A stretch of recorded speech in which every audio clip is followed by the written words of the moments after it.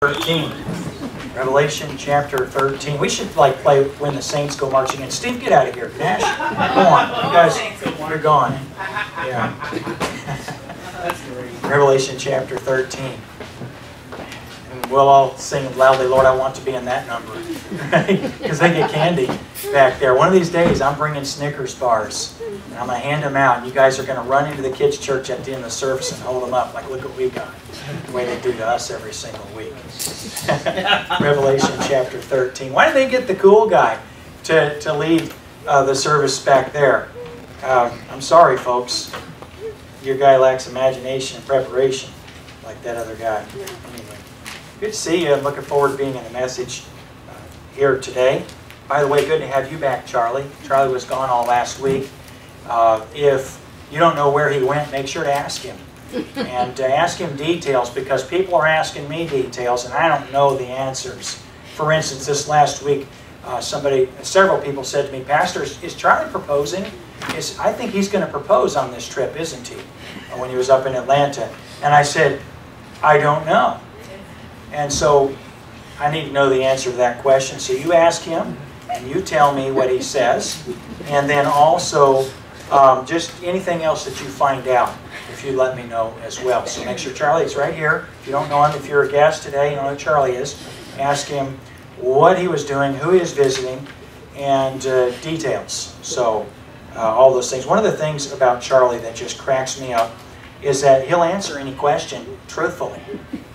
If you ask me some questions, I'd say, well, you know, that question just crossed the line. I'm not answering. It's not really any of your business. But Charlie won't do that.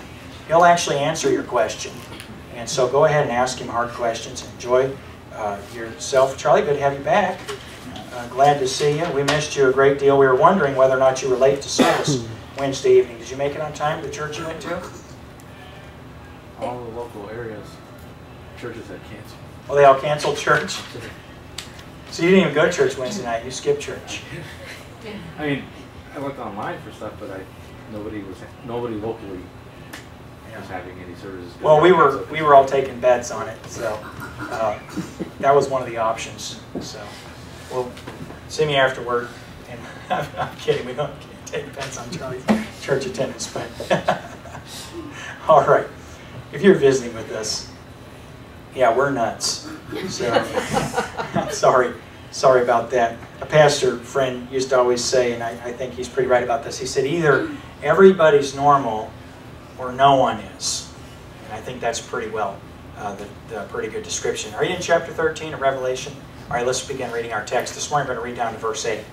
This is John speaking again, giving the testimony of what he saw. He said, I stood upon the sand of the sea and saw a beast rise up out of the sea, having 7 heads and 10 horns, and having upon his horns 10 crowns, and upon his heads the name of blasphemy. And the beast which I saw was like unto a leopard, and his feet were as the feet of a bear, and his mouth as the mouth of a lion. And the dragon gave him his power, and his seat, and great authority. And I saw one of his heads as it were wounded to death, and his deadly wound was healed, and all the world wondered after the beast. And they worshipped the dragon, which gave power unto the beast, and they worshipped the beast, saying, Who is like unto the beast? Who is able to make war with him? And there was given unto him a mouth, speaking great things and blasphemies, and power was given unto him to continue 42 months. And he opened his mouth in blasphemy against God, to blaspheme his name and his tabernacle, and them that dwell in heaven. And it was given unto him to make war with the saints, and to overcome them. And power was given him over all kindreds and tongues and nations. And all that dwell upon the earth shall worship him, whose names are not written in the book of life of the Lamb, slain from the foundation of the world. We should read verse 9. If any man have an ear, let him hear. Let's pray. Father, thank you so much for the word. Thank you for the promise that goes with this portion of the scripture that we're in. That God, that there is a blessing for the individuals who read and who understand and who do the things that are written in this book of prophecy. And as we look at the future, knowing what the end is going to be for the wicked, may we see that even the days of triumph for the wicked, they're limited, and that they'll come to an end. And we just pray that we would very, very plainly see how we ought to respond based on what will happen in the future. In Jesus' name we ask it. Amen. Well, they're singing good back there today, aren't they? All right. If you could just try as well as you can to tune them out. It's the unfortunate reality that our facilities are what we have, and we're thankful for what we have. And so we just have to get used to some distraction. But they are singing really well today. And I feel like we should sing back like Father Abraham or something in here.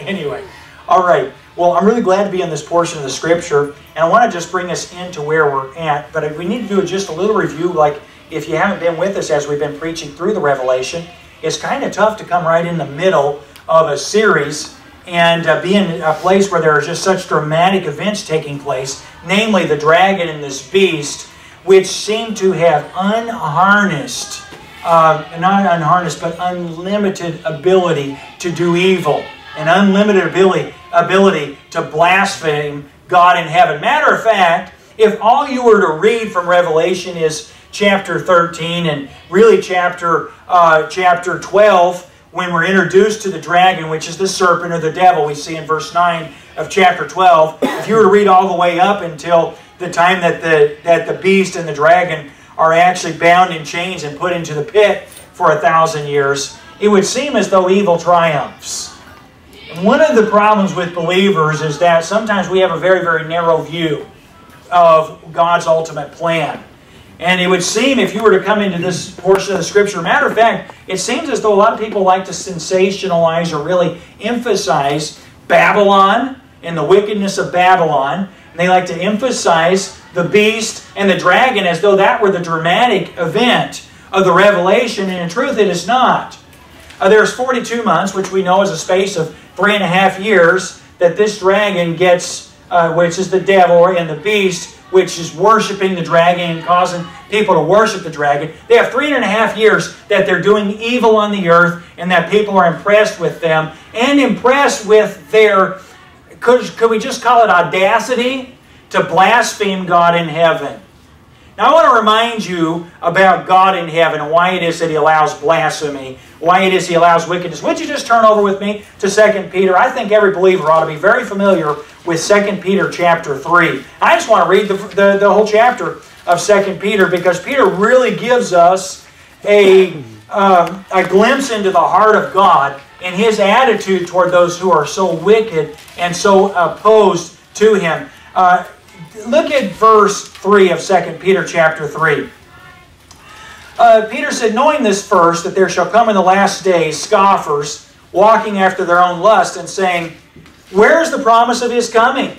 For since the fathers fell asleep, all things continue as they were from the beginning of the creation. Sort of like the clockwinder theory, where God is uninvolved. Yes, God made the world. Yes, we know there's a God, but where is He and what is He doing? He's not anywhere, and He isn't going to do anything, are the implications of what they're saying about God. And in verse 5, Peter said this, he said, for this they willingly are ignorant of, that by the word of God the heavens were of old, and the earth standing out of the water and in the water, whereby the world that then was being overflowed with water perished. Now, that isn't a complicated statement that Peter is making there. He's referring to the pre-flood time when the wickedness of men was great upon the earth, and there was only one man, remember, who feared God. That was Noah. And the Bible says the world that then was being overflowed with water perished. In other words, one of the things that they're forgetting when they say God doesn't care, God isn't doing anything about the wicked, God isn't going to do anything about sin, they forget that God destroyed the world one time because of sin with a flood. And so, first of all, this they willingly are ignorant of. And isn't that true today? Isn't it amazing today how you can go to the top of a mountain and you can find fossils of fish and sea creatures fossilized on mountaintops. We were talking in the teen Sunday school this morning. Last year, no, 2 years ago, I was in Kansas in a little museum in Concordia, and one of the things that they were showing in the museum was a fossil from a farm outside of town of a palm tree in the middle of Kansas. If you've ever been to Kansas, you know these things ought not so to be. There shouldn't be palm trees in Kansas. Well, how did a palm tree get fossilized in Kansas? Well, there was a great flood. And any person who denies that is willingly ignorant of it. The fact is, you can go anywhere in the world and you can today see damage done to the earth by a worldwide flood. You can go to the highest place on earth and see flood damage. That's incredible, but there are some people who deny the flood. And that the Bible says they're willingly ignorant of. Well, the implications of the flood are practical for us, aren't they? The fact that there was a flood shows that God is concerned about sin. God is not passive about sin. God has a limit when it comes to the wickedness of mankind. Hear me this morning. God has a limit when it comes to the wickedness of mankind. So why doesn't God do anything? Continuing in chapter 3 of 2 Peter, the Bible says, "But the heavens and the earth which are now, by the same word, are kept in store, reserved unto fire against the day of judgment and perdition of ungodly men." That's a frightening statement, isn't it? Reality is God is storing and reserving the earth for judgment. It's going to be judged again. It's going to happen. God said, "I'll never destroy the world again by flood." The next time God does it, it'll be by fire. And the fire with which the earth is going to be destroyed will be so intense that the elements will melt away with a fervent heat. Of course, you know, elements are basic things, right, that cannot be destroyed. We have elements of the periodic table, and they're basic to the point where you melt them down, they become that basic element. The fire is going to be so hot they're going to burn up. That's incredible. That's judgment. In verse 8, "But beloved, be not ignorant of this one thing, that one day is with the Lord as 1,000 years, and 1,000 years as one day." Again, it's not teaching the gap theory. The Scripture is simply saying God's very, very patient. Verse 9, "The Lord is not slack concerning His promise, as some men count slackness, but is long-suffering to usward, not willing that any should perish, but that all should come to repentance. But the day of the Lord will come as a thief in the night, in which the heavens shall pass away with a great noise, and the elements shall melt with fervent heat. The earth also and the works that are therein shall be burned up. Seeing then that all these things shall be dissolved," what things are going to be dissolved? The elements, the earth, are going to be dissolved. "What manner of persons ought ye to be in all holy conversation and godliness?" And I'll leave that for you to read on your own time, 2 Peter chapter 3. But every believer ought to be fully aware of the end of the wicked, of the end of the sin-cursed earth. My friend, this earth is even going to be judged. This earth is being stored and reserved for final judgment at the hand of God. And so as we're in a portion, if you'll turn back to Revelation chapter 13, as we're in a portion of Revelation where we see those who had blasphemed God, the dragon or the serpent, the devil, and those, the beast, who would be given power by the serpent to do blasphemous things. As we see these grotesque, these dramatic events, and we see people following after and worshiping the beast and being impressed by his audacity and bowing before him because of how impressed they are by his wickedness, sometimes we tend to overestimate evil. Friend, don't do that. Don't make that mistake. See, again, remember, evil is being reserved. And the reason it's being reserved is because a merciful God in heaven, who's not slack concerning His promise, is long-suffering to usward. And He's not willing that any should perish, but that all should come to repentance. And is it not incredible that at such a time as this, when the influence of the Holy Spirit of God has been removed from the world, that staying influence that actually stops the devil, the serpent, from being as evil as he will be in the future times? Isn't it incredible that in spite of all these things, God is able to seal 144,000 of Israel that have turned to Him in belief? Isn't it incredible that God is able to have individuals that are called saints in this terrible time of great tribulation? By the way, did you notice that the 310 days, the 3.5 years, and the 42 months, you notice that, what does that total up to, time-wise? 7 years. There are individuals today, tragically, that are so into coming up with new doctrine, new teaching, that they have a problem with the phrase 7 years tribulation. And it's unfortunate, actually, that in circles where individuals ought to be known for believing the Bible, that they can't just study the Scripture carefully and simply understand that 7 years, which is the 70th week of Daniel, the 7 years of tribulation. But that's in our text today. That's not the sense of what we're looking at. I just want to look at, draw a couple of applications about evil and about the saints here today. Now, if you were with us last week, we were in chapter 12, and one of the things that we saw was after we see the introduction of this serpent who tries to destroy the woman who is Israel, who flees into the wilderness. In verse 10 of chapter 12, and you can look at it, we could see, I heard a loud voice saying in heaven, "Now is come salvation and strength in the kingdom of our God, and the power of His Christ.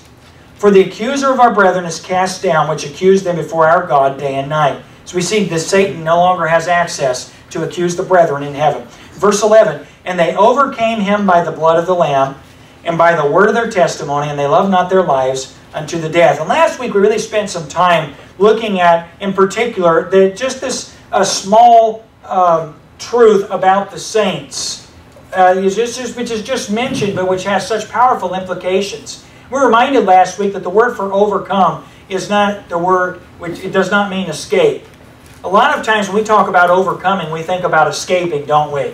We think about if a person overcomes an addiction, they escape the destruction and the consequences of an addiction. We think of a person who overcomes a sin, that they escape a sin. But overcomers are more than that. Overcomers, the word here is the word nikao, which means conqueror. I love the song, and I love the scripture. We are more than conquerors through Him that loved us. And what a wonderful truth it is that as believers, we're not escapers, we're conquerors. And the mindset, the attitude here of these saints. Look at verse 5 then, if you will, of chapter 13. And we think of the saints that are alive in the tribulation, both the 144,000, and of course we know the court of the Gentiles, or the outer court of the temple was for the Gentiles. We know there are Gentile believers in the tribulation time. In verse 6 or verse 5, there was given unto him a mouth speaking great things and blasphemies, and power was given unto him to continue 42 months. In verse 6, and he opened his mouth in blasphemy against God, to blaspheme His name and His tabernacle, and them that dwell in heaven. Then notice verse 7. And it was given unto him to make war with the saints. And what are the next two words? To overcome. To overcome them. I don't know about you, believer, but I don't want to be overcome with evil. Matter of fact, as believers in the church, we're told not to be overcome with evil, but overcome evil with good. There's a dark moment on this earth during this 42 months where evil overcomes good. That's never the case. The Bible says in Proverbs, I love some principles in Proverbs, the wicked flee when no man pursueth, but the righteous are bold as a lion. And I found many times that we tend to give the wicked a little more latitude or a little more benefit of the doubt about their effectiveness. My friend, wickedness has never triumphed, and wickedness will never triumph. I think some years ago, of course, you know, the area we live in is really known nationally to be a wicked place. You'd be surprised how many people from around the world, if you ask them where you live, and if you're from this area, we're in Fort Lauderdale, so the area surrounding us is Fort Lauderdale, but the actual city we're in right now is Oakland Park. And Oakland Park and Wilton Manors, and Wilton Manors in particular, are known for being just perverted places where great perversion is. And it's fascinating to me how out in the open, especially this place is known, this area is known for overt perversion. But I've found that oftentimes I've given more credibility to the wicked than they deserve. First of all, the percentages just aren't there. You know, Wilton Manors has a 100% homosexual commission, and they have a homosexual mayor. And they're very, very intolerant of people that aren't sexually deviant in the police department or in the government. any of those areas. But you know that the homosexuals are a minority in Wilton Manors. I think it's now up to, it might be 30%, but it used to be 17%. It's known as a homosexual city, but 70% of the people that live there are not. And you know, if you go like to Taco Bell, I remember this some years ago, and I've told this story before. I remember a few years ago, we were in Taco Bell, and there were a couple of people that were very, very evidently perverted, just from their appearance. And a couple of men were there. One man had a big chain around his neck with a great big padlock on it, which I think was really a sign of bondage. Ultimately, I saw it as a sign of bondage to sin. It was being very flamboyant, very obnoxiously homosexual in Taco Bell. And it's because it was a Sunday and several of us were there and we were wearing clothes where it was evident we probably had been to church. He was being in our face. And I remember just thinking, you know what, I just want to get out of here. This is disgusting. I don't want to be in a place where this is going on, where this is happening. And then I remembered, the wicked flee when no man pursueth, but the righteous are bold as a lion. I thought, well, how's a righteous behave boldly? Well, you're not going to do like some obnoxious people and just be obnoxious towards someone who's being obnoxious. I know people do that, but that's wicked, and that destroys the testimony of Jesus Christ. So you know what I did? I went up to the man that was being very flamboyant, and I told him, I said, you know, I don't know if anyone's told you this today, but God loves you very much, and Jesus loves you, and I want to be the person that tells you that Jesus loves you. And you know something? He didn't run, but he got out.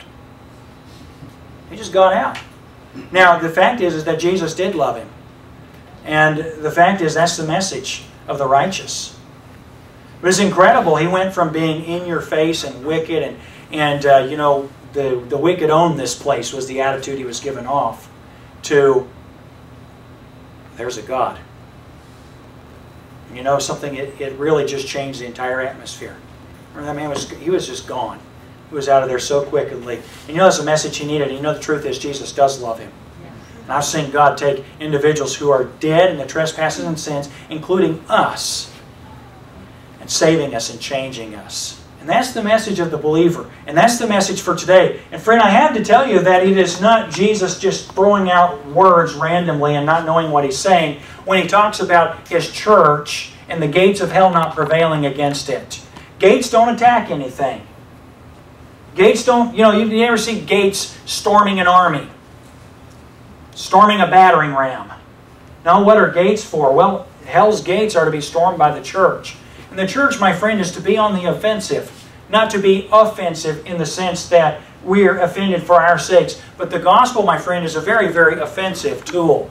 And it is a very, very effective tool. And you know something? We wouldn't have the wickedness. We would not have the wickedness in our community if the gospel were being preached effectively as it ought to. And that ought to be a matter for great conviction to we who are responsible for preaching the gospel here.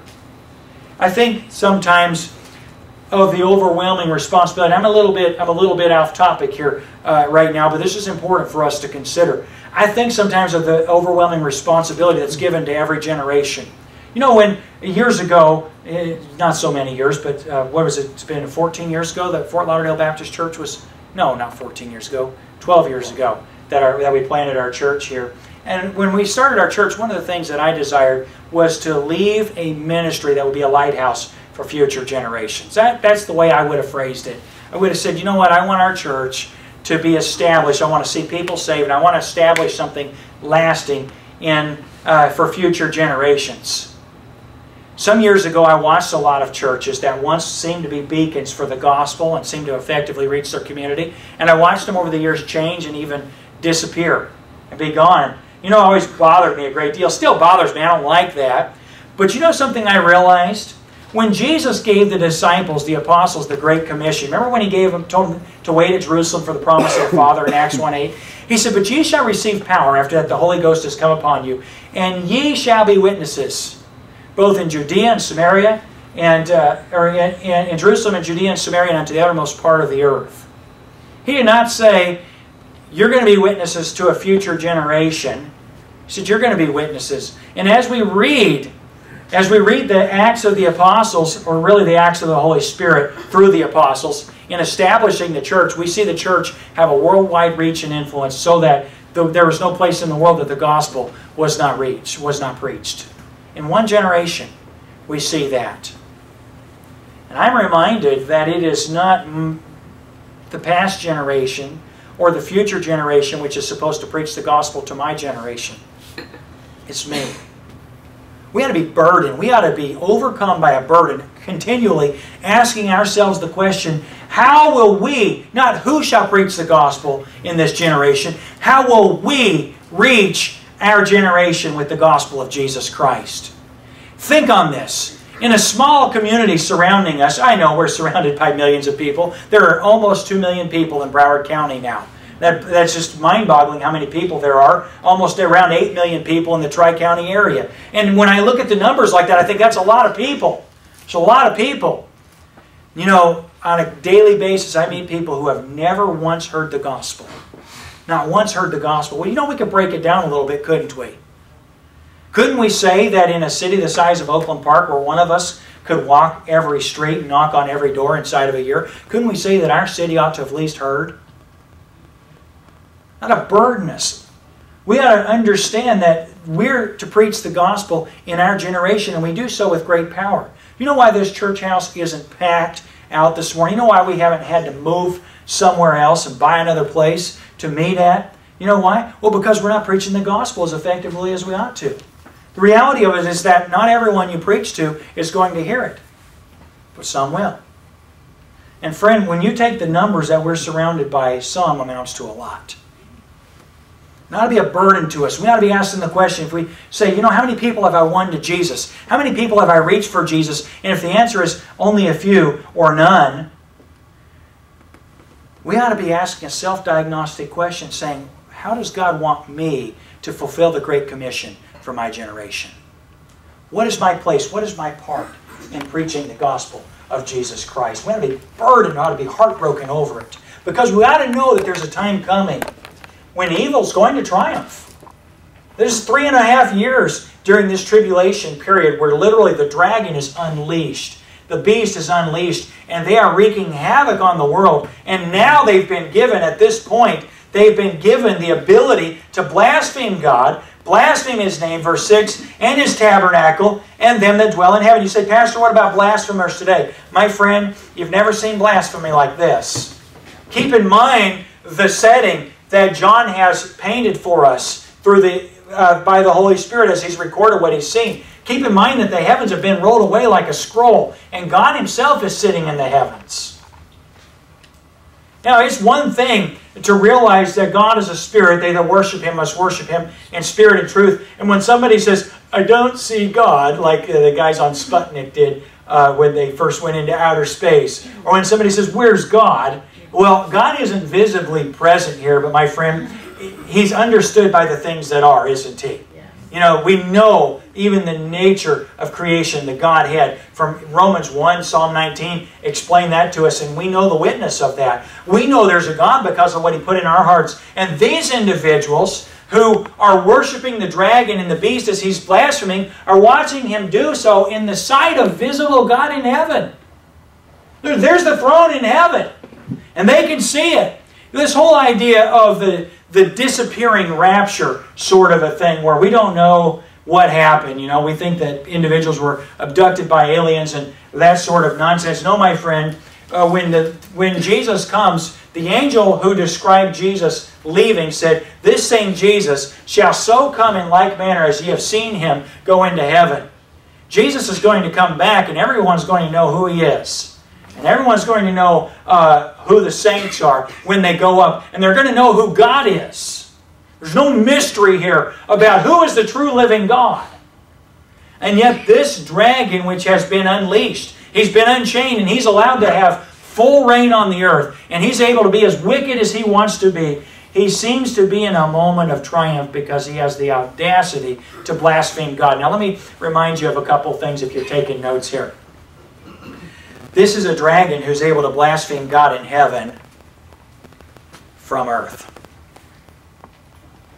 Do you hear me? In other words, he's been thrown out. He's been cast out. And he's not allowed to go and to accuse the brethren in heaven anymore. In other words, this is a limited access devil. I don't know about you, but I get a thrill out of thinking that. I just think, what a wonderful thing. This devil is so blasphemous, and he's kind of blaspheming like this. He can't get off the ground. Blasphemy. And that's a reality. That's the truth of it. You say, Pastor, you're making fun of the devils and Michael and the archangels wouldn't do. No, I'm a conqueror, my friend. And through how? Through Him that loved us. Through Jesus Christ. I'm not an audacious individual. I'm not a person that says I'm ready to storm hell with a water pistol and that sort of nonsense. The fact of the matter... Oh, no, I did have my bubble gun on earlier, but I took it off. Storm hell with a bubble gun. The reality of it, though, is that I don't misunderestimate the devil. I understand how wily he is, how much my superior intellectually he is, and how much we're children compared to him in tactics and so forth. But I also understand who my Jesus is.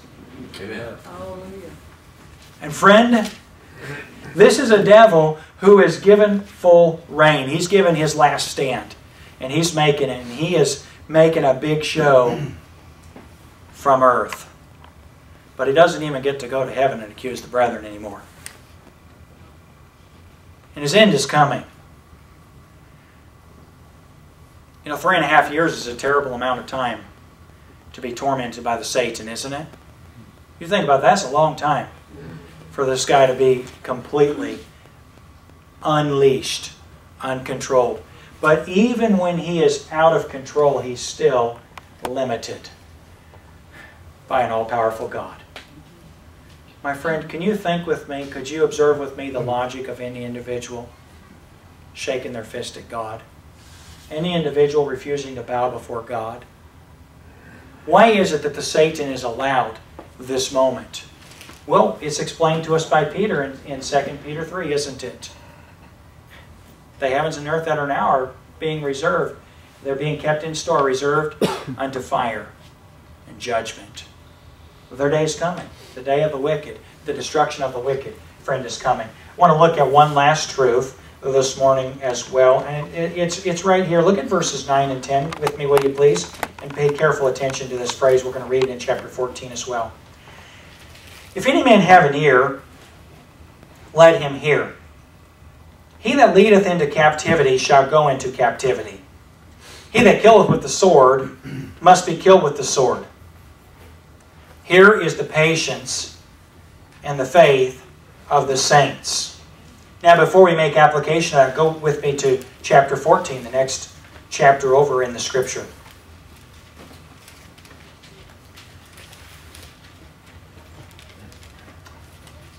In verse 1 of chapter 14, John says, I looked, and lo, a lamb stood on the Mount Sion, and with him 144,000, having his Father's name written in their foreheads.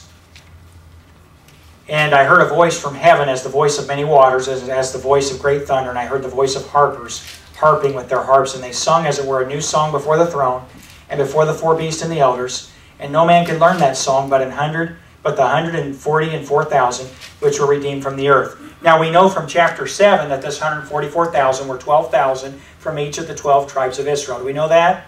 Is the Scripture plain about that?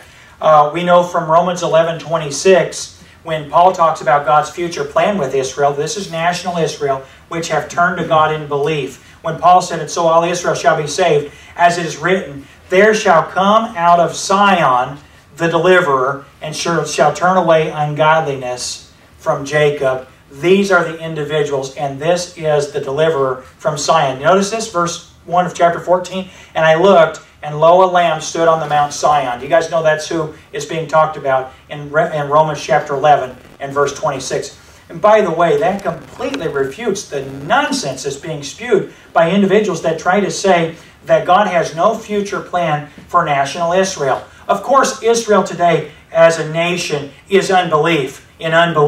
But my friend, there are individuals who are descendants of unbelieving Israel who are going to be sealed in belief. This 144,000 is clearly the nation of Israel.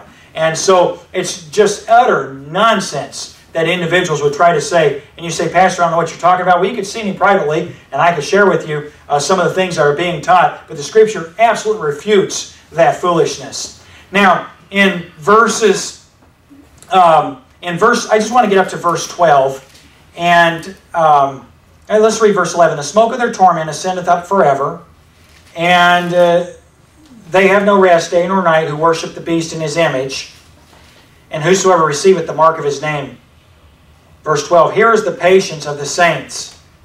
Here are they that keep the commandments of God and the faith of Jesus. Now, what is our application here this morning? Well, the reality of it is that even in a time of great tribulation, when the dragon and the serpent are unleashed to do evil and to speak great blasphemies, and while individuals are bowing before the beast and the dragon, the Satan, and worshiping him in the presence of holy God, there are also those saints who are kept by God.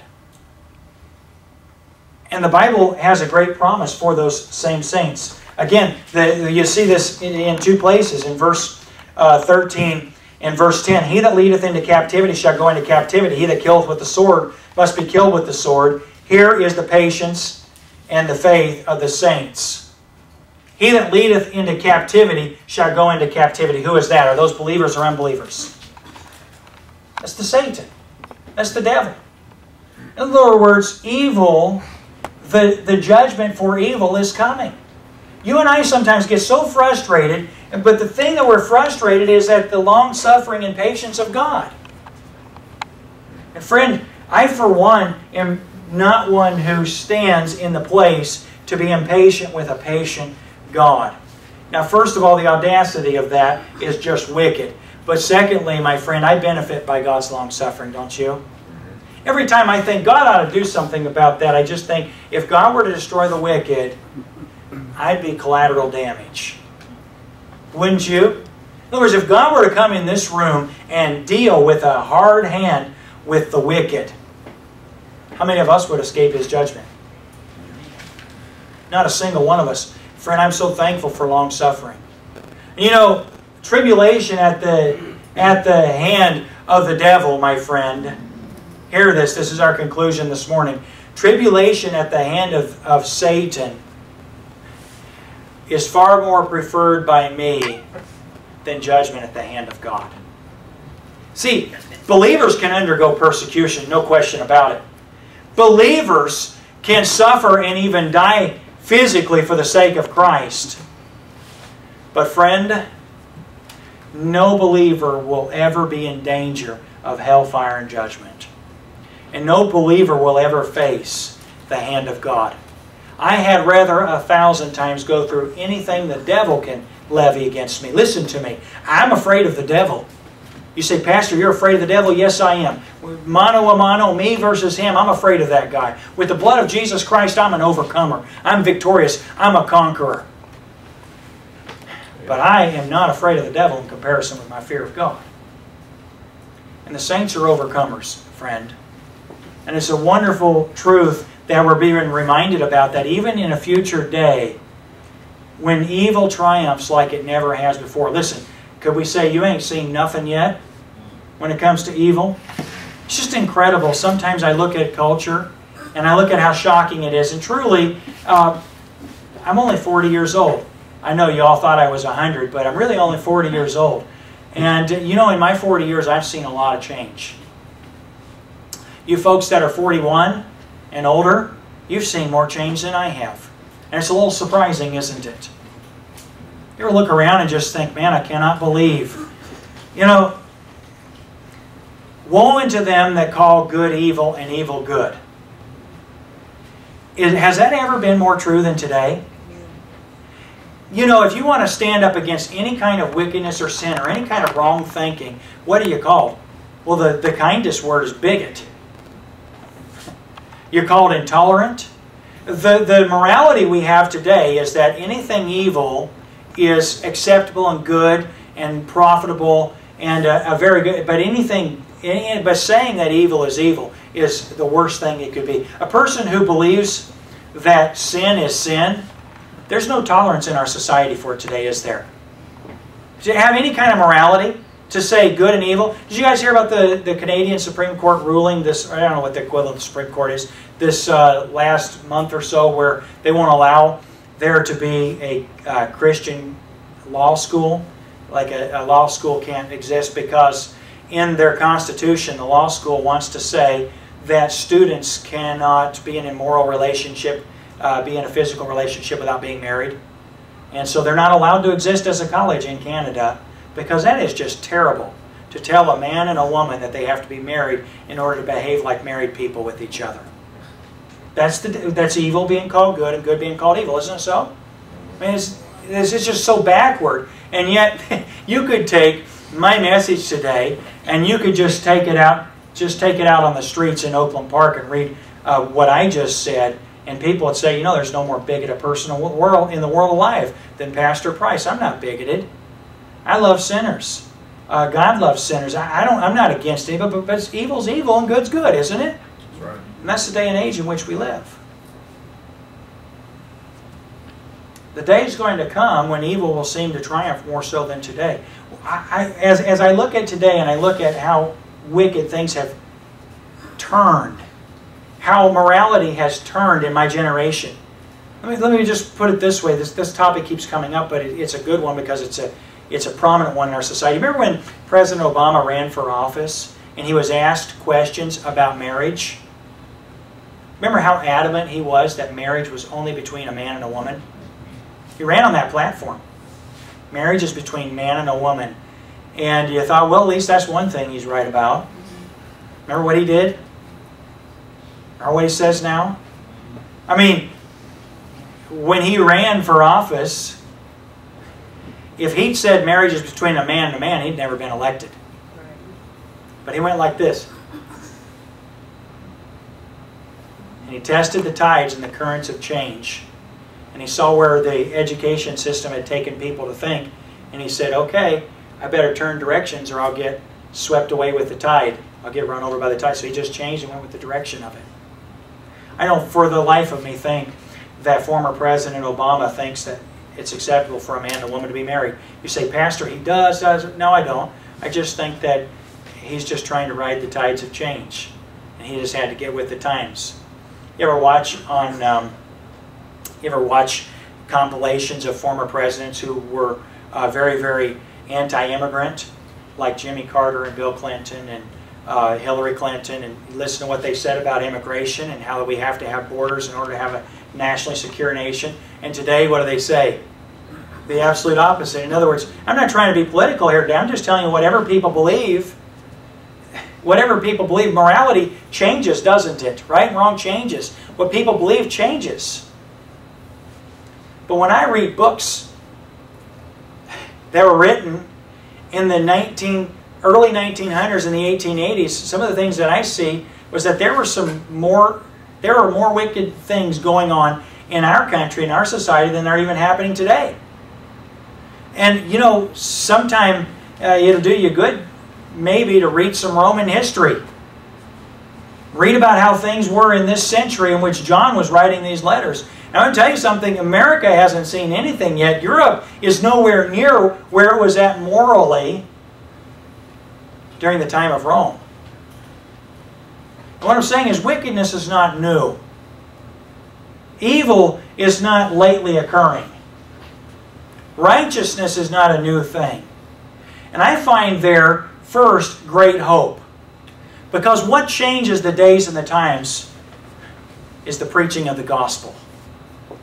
You know that first century church that John was at the tail end of literally preached the gospel in such a way that the world actually was turned upside down? The nations of the Middle East and Asia and Europe and Africa, the known world at the time, were reached with the gospel. And it changed the world in that day. Friend, I have to say that the Holy Spirit of God today is not any more limited. He has not limited Himself in any way. He is not less able to save to the uttermost all them that call upon Him, Jesus, than He was in any other day. What makes the difference in our times? Well, we have to not be overcome with evil. See, there's going to be a time here that we're going to see in the Revelation when the Holy Spirit of God is not going to be moving and working in the world. And the Satan is going to have full influence to do whatever he likes. And he's even going to be able to overcome good with evil. And that ought to cause you and I to sit up and say, we had better make hay while the sun shines. Don't you think? And we ought to look at this phrase about the saints that are able to overcome and say, you know something?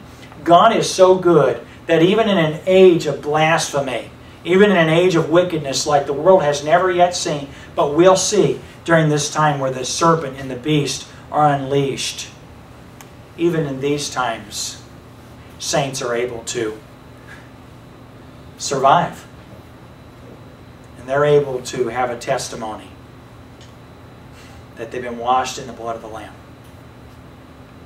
My friend, you and I, as we're in this portion of Revelation, are to walk away not impressed by the sensationalization of the beast and the dragon and how wicked they are and how blasphemous they are. We ought to be impressed with a guy who, though he gives full reign to the serpent for 3.5 years, is still completely in control. What a God we serve. What a mighty God we serve. Do you know Him? Do you know Jesus as your Savior? How does one become a saint? Well, it's very simple. Very easy. See, one's a saint, a holy one, by being made righteous by the blood of Jesus Christ. No person's a saint because of what they've done. Matter of fact, because of what we've done, we're sinners. That's true, isn't it?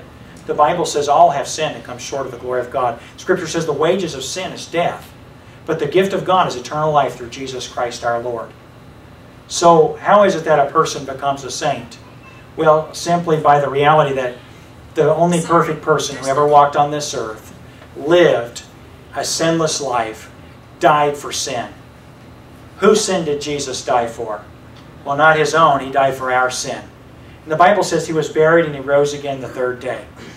And you know the Bible says, whosoever shall call on the name of the Lord shall be saved. Now that may be a simplification of the gospel message, but my friend, being a saint is simple. Receiving Him is simple.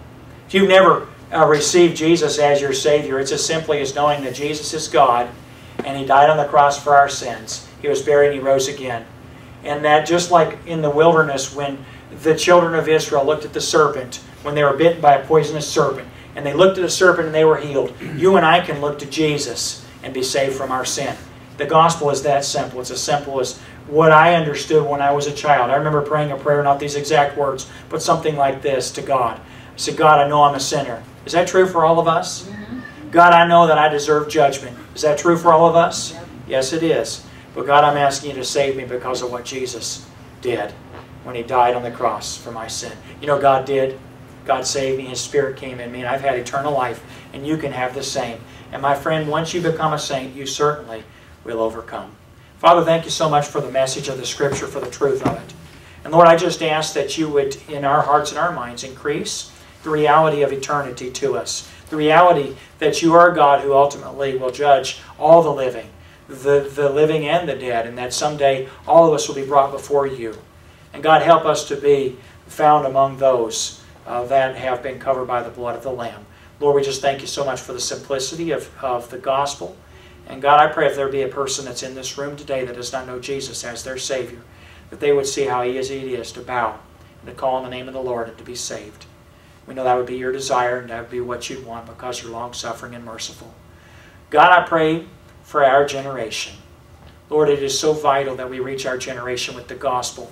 What goes on in this time when we have been taken away and when we're no longer on this earth, Lord, we can't do anything about it in that day. But we can do something about it in our day. And God, I pray that You would help us not to underestimate the power of the gospel to save those that call upon the Lord. We pray in Jesus' name. Amen. Amen. Before we dismiss this morning, sometimes in our service, oftentimes we have an invitation where we'll sing a song and the pianist will play, and we'll give people the opportunity to make decisions on the basis of what we've heard. If you need to make a decision like that today, you'll know that. And the way that you'll know it is that the Holy Spirit of God will have shown you. He'll have convicted you. And so maybe it would be something like this morning. Maybe it would be just the reality that you would be here and you'd say, you know, I'm not sure how things are going to end up as far as me and God. I don't know what side I'm actually on. I want to be on God's side, but I don't have any confidence about that at all. I don't know that I have eternal life. My friend, that's not God's plan. God's plan is not for you to be confused about that or for you to be in the dark or to hope that you have eternal life. God's plan is for that to be settled and for you to know with confidence that you're born again. Being born again means that you've been born spiritually, born physically, but you have to have spiritual birth. And that's something that's a promise, and it's a choice that you can make. And if that's something you need help with today, would you make sure, don't leave this place without saying, Pastor, could you just help me to make sure that I know that I'm saved and that I'm on God's side, that I'm one of the saints? I'd be glad to help you with that.